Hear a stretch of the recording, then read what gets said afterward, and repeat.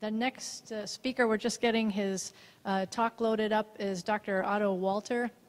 Dr. Walter is one of the pathologists here at UMass, and I can't tell you how important it is to have a pathologist who is really interested in this particular disease. If you've ever looked through the literature and tried to figure out where does your tumor fit in the scheme of things, you come across all these different names and acronyms and scales of describing these tumors, and it's confusing not only to people who aren't familiar with the terms, but to us as well. So it's great to have somebody that you can, what happens is over time as we start talking about the tumors, we start speaking the same language, and then when Otto's telling me what he's seeing under the microscope, I have a better sense of what I'm going to find in the operating room, and vice versa. I can tell him what I'm seeing in the operating room, and that helps him to learn. So at tumor boards, when we get together to talk about these things, I really rely heavily on what he has to say, and it really does change how we manage people. So thank you, Otto, for coming to speak to us today, and he's going to talk to you about the pathology of these tumors. You're welcome. Are you hearing, do you hear me well? Hopefully, yes. So I'm sorry to give you a few more minutes of this sedentary lifestyle sitting here, but these are probably some important topics we have to discuss. I don't know, have you ever met a pathologist before? No, yeah. So who is the pathologist? That's the first topic. Then I will talk about the anatomy and histology of the appendix, some basic tumor concepts, and talk about how does it apply to the appendix. I show you a few examples, and I have a big and convoluted table for the prognosis and different diagnostic terms which is used on this term. So I'm a pathologist. I'm not a CSI hero on the nighttime television.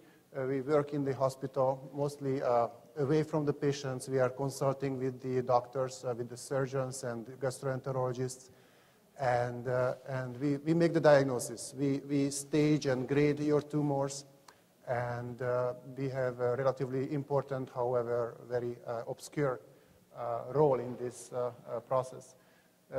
There are some clinical pathologists who are directors of laboratories, and most of us are anatomic pathologists, and we are diagnosing biopsies and specimens from surgical procedures. And most of us do very few autopsies, and we take care of the living patients. And how the specimen become a slide where we can make a diagnosis is also an important thing. First, there's a biopsy or a surgical procedure which gives you an appendix or a little bite of colonic tissue that gets into the container. It is fixed and transported. We put it in a paraffin box, undergo specific processing. Then it, I'm sorry, we are going this way. So first we gross it, we take a look at it, we describe it, how does it look like. So that's a very important part of the pathology report. I don't know whether you saw a pathology report before that always has a gross description. So the grossing takes place, and then we take important portions of the specimen, and those little tissue pieces will be processed and put in paraffin blocks, cut, stained well, and then we will have this slide which we can put under the microscope and take a look at it. And those slides will be seen on these PowerPoint slides later. So these steps has to be done. This takes usually overnight most of the time. So next day the pathologists have the slide. A little bit about the anatomy of the appendix. The appendix is right here in the abdomen. Probably you know it. It is a little blind pouch of the colon. It is at the bottom of the cecum. And it has this important area of the mesoappendix and attached to the rightmost portion of the large bowel. And the ileum is coming in here. So if we cut it across, we will see this. This is more similar to what we see under the microscope.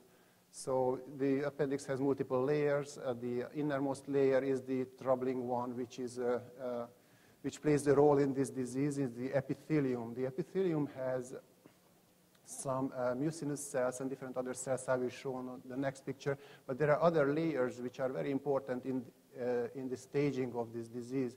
So underneath the mucosa, this is the mucosa from here to here. There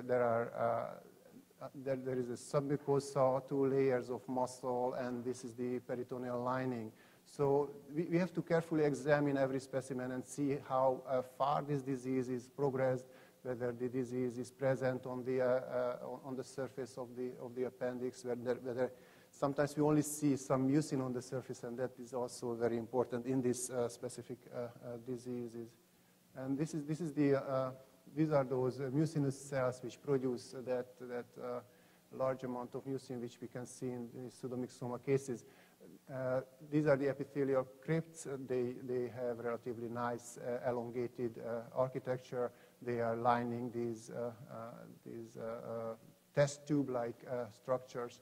And this is how normally they look like. The nuclei are relatively basally oriented. There is some mucin on the top. I don't talk much about that. So next is I want to talk a little bit about tumor concepts, just to appreciate what's different in the appendix, because it's somewhat different. The behavior, clinical behavior, and the histologic picture or the pathologic picture is not concordant completely with the other tumor processes. So this is the epithelium which we normally usually see. As I said, the nuclei are basally oriented. There are some mucin on the top. It is very similar throughout in the gut, in the GI tract. When it's carcinoma, this is a malignant tumor. It is a big step between this and the carcinoma. One of the steps is the adenoma, which is a dysplastic change. You see the nuclei are different. They are relatively enlarged. They become stratified. They are not lined up very nicely near the base of those cells. They are darker, and they are suspicious that they are not right. And there is another term which is often used, the cystadenoma, especially in the appendix, when these adenomatous cells form a cystic dilation of the appendix. That's called cystadenoma. These are still within the realms of benign as far as the usual clinical behavior of this lesion.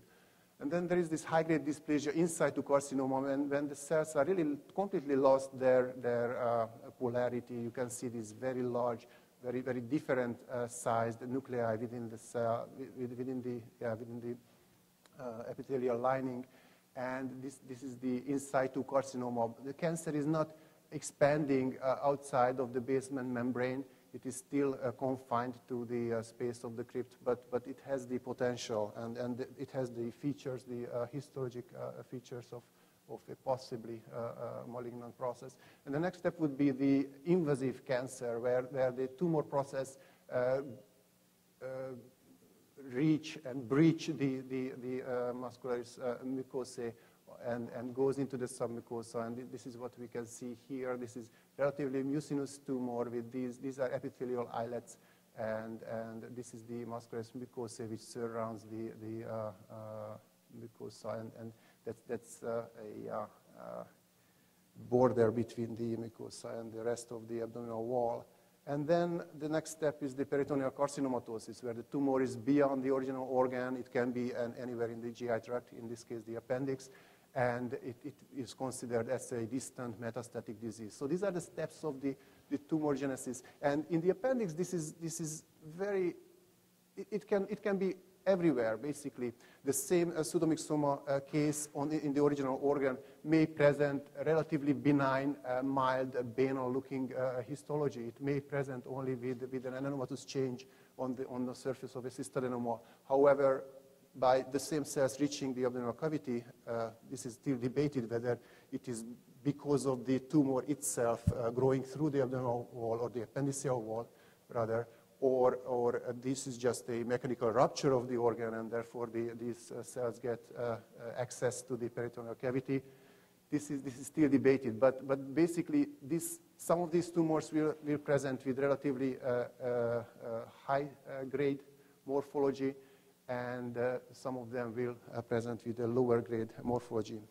This is one of our specimens. This was a very limited cecectomy and appendectomy Here you can see this is an inside view from the large bowel towards the appendix. You can see this bulging, mucinous bulging of the mucosa from the appendix. If this patient received only a appendectomy, probably we would have a positive margin. And this is the opening of the lumen, and you can see that the entire appendiceal cavity is filled with this mucinous content. This is the one end of the spectrum, I would say, and the other end of the spectrum is this. It's not very nicely projecting, and light is not perfect, but this entire abdominal cavity is filled with this fat infiltrated by this mucinous content, and this is the pseudomyxoma peritonei. So it's a very wide range which this disease could present, and these are the terms which we often describe.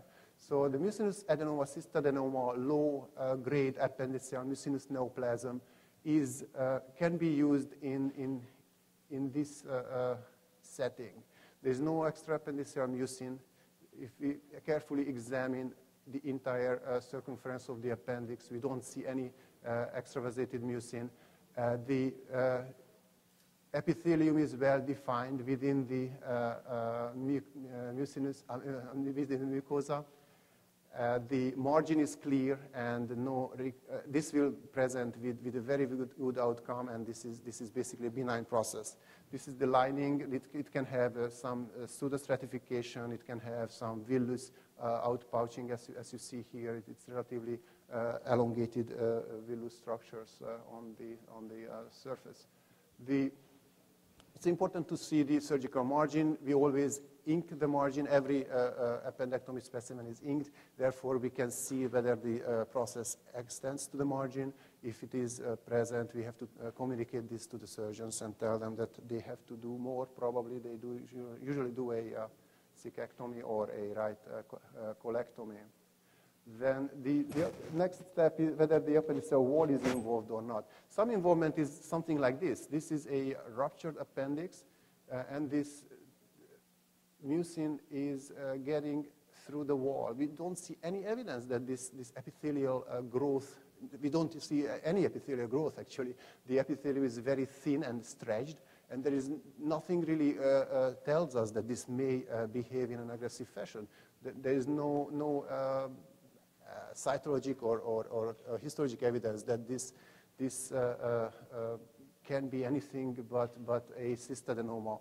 However, because this is present it is ruptured, it is present in the abdominal surface, this may behave in an aggressive fashion, and therefore we have to raise the possibility that this patient has to be followed closely.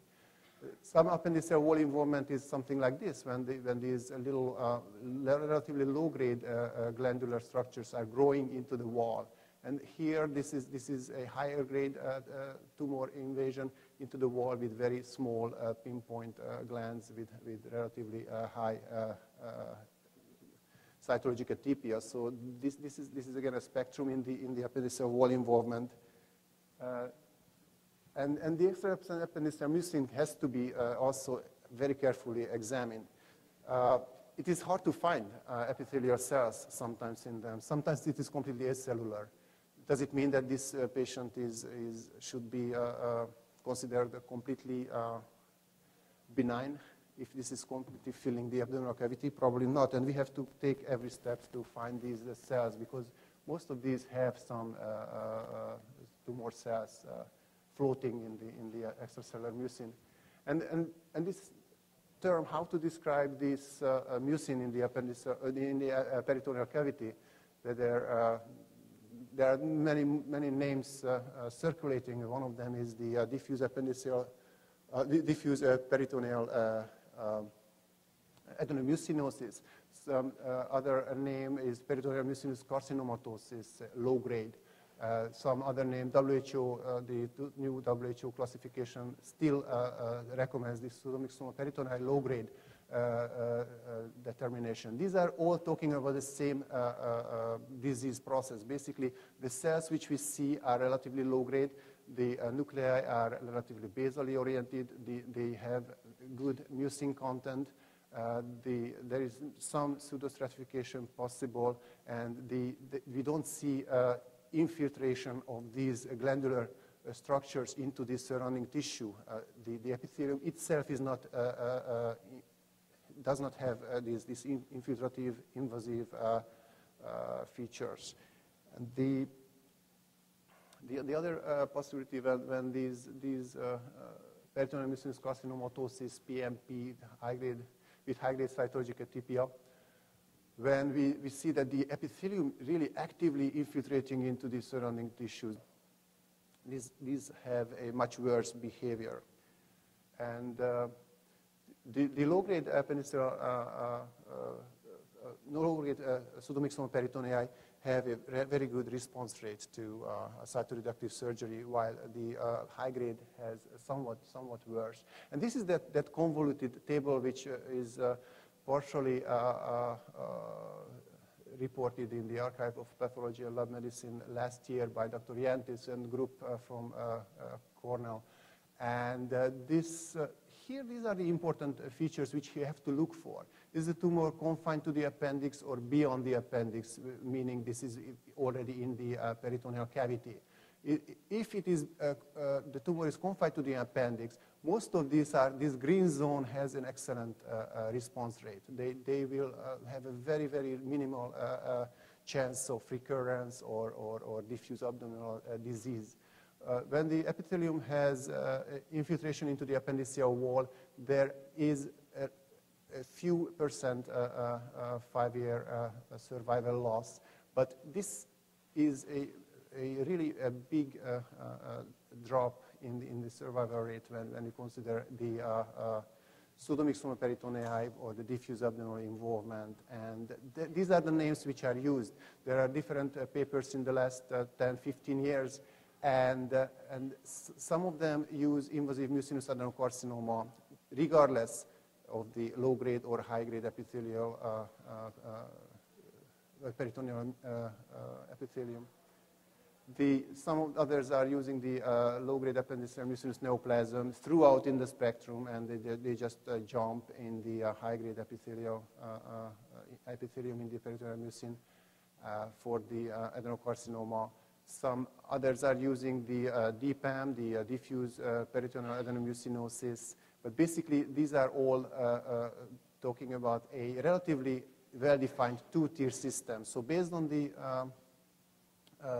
cytologic atypia or the cytologic grade of these cells within the peritoneal mucin, we can relatively predict a relatively good response to cytoreductive surgery, and a group with a relatively worse response to the cytoreductive surgery.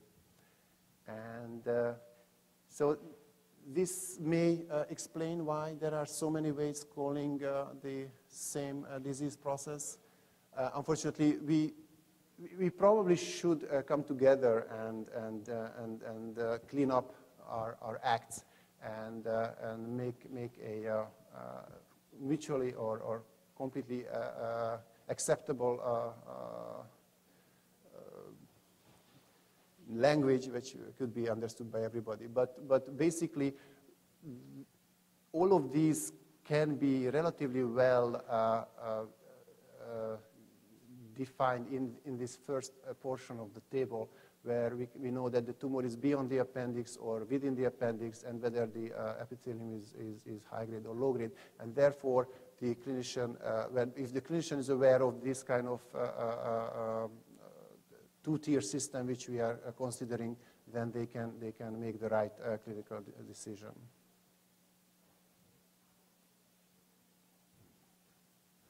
So this was all.